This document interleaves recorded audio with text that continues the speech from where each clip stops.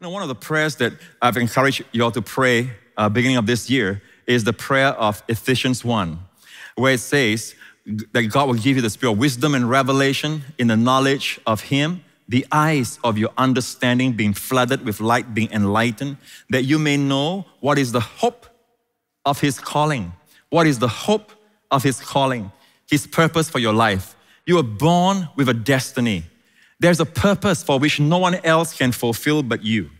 And if someone doesn't fulfill his purpose, it is a loss. It is a loss to heaven. Heaven doesn't just say, you know what, it's just one loss. No. For the Lord, out of 100 sheep, one sheep is lost. He considers a loss, and He will seek for it.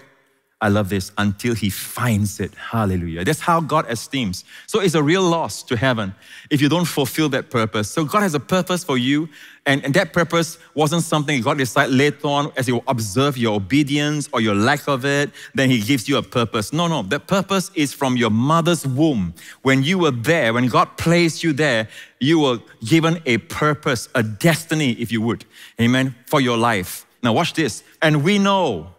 Do you know it? Do you know it? Not just a theory in your head. Not, I hope to know it. I hope to believe it. But we know that all things work together for good. Say for good. Say it 3 times. For good. For good. Amen. Say for my good. For my good. Hallelujah. Say for my family's good. Amen. So God is working everything, even though He's not behind everything, especially when there are bad stuff. Amen. God is a good God. But He's working all things for your good. Amen? And then He goes on to say, for good to those who love God, to those who are the called according to His purpose. Now, some people jump on this and say, notice, it's only for those who love God. No, friend, all those who are born again, they love God. And all of us love God the moment we know Him, because all our sins are forgiven. In the New Covenant, it says all of us know Him from the least to the greatest. We all love Him, although our love is at varying degrees. God does not say, when your love is 80% there for me, then this promise will work for you. No. It's saying every believer, those who love God, is a characteristic of people who are born again, people who have eternal life, people who are saved and redeemed by the work of Jesus. All things work together for good to those who love God, to those who are called according to His purpose. And the next verse tells us the purpose. For whom He foreknew, He also predestined to be conformed to the image of His Son, Jesus, that Jesus might be the firstborn among many brethren. Notice the purpose is tied up with what God foreknew. It is tied up with the predestination to be conformed to the image of Jesus. And what it means is this: some people, they teach foreknowledge and predestination. These are big words, I know. Maybe for some of you, you're not interested in these things, but there are a lot of believers who ask me also, what do you think about predestination? What do you think about foreknowledge? So I think it's a good time for me just to share with you, all right, what it means in a simple way. So foreknowledge is actually prognosis. It's before knowledge of the future. You know it before. So God, of course, has the foreknowledge. So that's foreknowledge. Predestined means God has destined you by, I'm going to say by hook or by crook, but the ways of God is by straight and by straight. You end up with the good intent that He has for your life. So, but some people have taught predestination in such a way that they say you are either predestined to be saved or you are predestined to be lost. Now, I don't believe that. I don't believe the scriptures bear that out. I believe that God foreknew that you will accept Jesus Christ. He foreknew.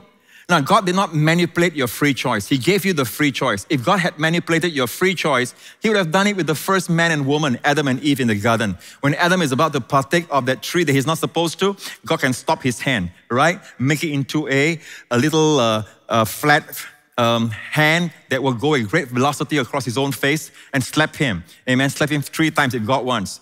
God manipulated his free choice. No, God did not manipulate his free choice, my friend. If God had done, God could have done that. God could have made Adam kick himself even. But God did not stop Adam from partaking of the very tree that He knew was going to bring death to man. So, God will not manipulate your free choice. But God foreknew that you, by your choice, would accept the Lord Jesus Christ. God foreknew that long before you were born, God foreknew in that timeless eternity, God foreknew that you would come forth into this world. God foreknew that what you would choose even before you have chosen it. That's why He's God. You know, the Apostle Paul says it like this: God separated me in my mother's womb. God separated me in my mother's womb. But we all know that he grew up and became a Pharisee of Pharisees, sat at the feet of Gamaliel, and he was instrumental in many believers being tortured, being persecuted, and even was there giving his tacit approval to the stoning of Stephen, the first martyr of the church. In the book of Acts, we saw that. And yet, you know, it was misdirected. But he was separated in his mother's womb, separated to the calling in his mother's womb. What does it mean then, Pastor Prince? Does that mean that God has predestined some people to be saved and some not to be saved from their mother's womb? No, my friend, it's not saying that. What it's saying, when God separated him, that means God separated him to become a Jew, not another race, but a Jew. In that day and age, they will have the accurate knowledge from the scriptures. God caused him to be sitting at the feet of Gamaliel, one of the best Bible teachers of that day. You know, he was a Pharisee, but one of the best teachers of the Bible. He was privileged to sit at the feet of Gamaliel. Not only that, he knew the Bible, and he knew Greek, and he knew Hebrew back to back. He knew Aramaic, and he was an intelligent man. God allowed him to have all the teaching that he would have, all that. Okay, so that he's prepared not to rely on these things, because later on he considers all these things as dung, right? But to prepare him to see that all these things cannot achieve that greatest revelation. When the truth comes, you know it. Praise God. The things you've been looking for in your hedonistic pursuit of pleasure or fulfillment through wealth accumulation, all those things, when you find that you have those things, it doesn't mean much. When you have little, it means a lot to have things, right? But when you have a lot, as testified by those people who have a lot, even billions, all of a sudden, it doesn't mean much.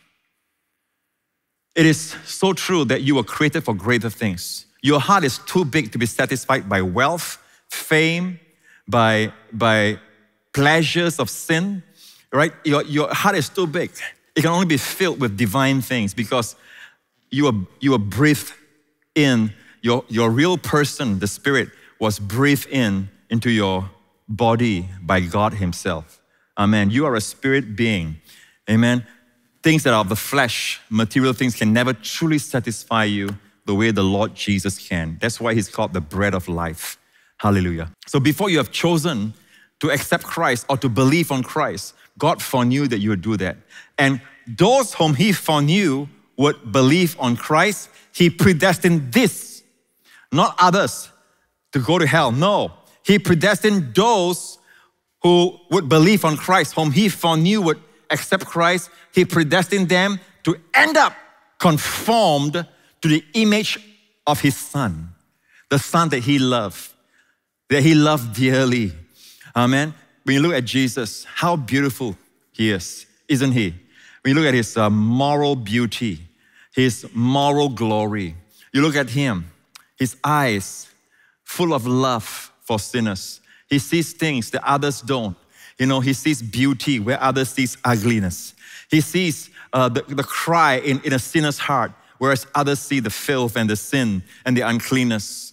Jesus would welcome you with open arms because He loves you and He sees you as His sheep. Hallelujah. He loved you. He loved you long before you know Him. So God's purpose is that everyone that would believe in Jesus, whom He foreknew would believe on Christ, He predestined every one of them, those believers, to end up being conformed to the image of Jesus. So everything in your life, good things, bad things, amen, small things, big things, whatever it is, all that's happening in your life is so that it's all predestined. You are predestined. No, those things are not predestined, but you are predestined. Those things are working towards the predestination for you to end up just like Jesus. You will end up looking like Jesus. You'll be conformed to the image of Jesus. And my friend, I'll tell you this, Jesus is no failure. Everything he touched prospers. He touched the leper, ugliness becomes beauty. He gives garments of beauty for the ashes of the leper. When there's little in his hands, he touches the 5 loaves and 2 small fish, and they become plenty to feed the hungry. Hallelujah. He touches the poor, and the poor becomes rich. He touches the sick, and the sick body becomes healthy. Not just healthy, vibrant with health, with the energy to serve him with. Just like Peter's mother rose from her sick bed to serve them. Hallelujah.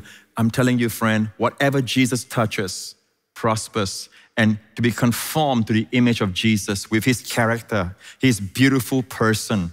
Hallelujah. And to have the results that he has. Hallelujah. That itself is true success. How strong and